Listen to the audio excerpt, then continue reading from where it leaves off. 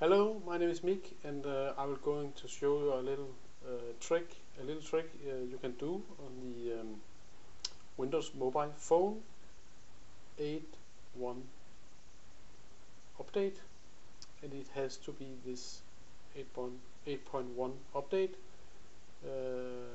because it is in this version. There is this functionality now I'm going to show you.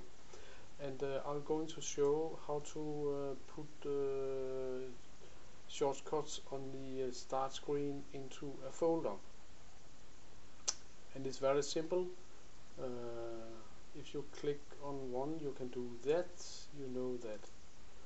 If you want to have these two in the same folder, you simply click on it, hold down, move it to the other icon or shortcut, and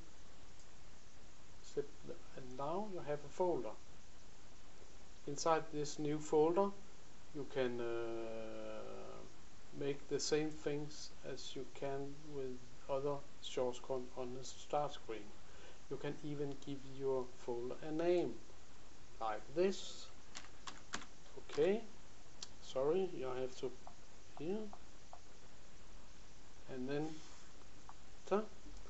now it's a test folder, and yeah, it's very simple.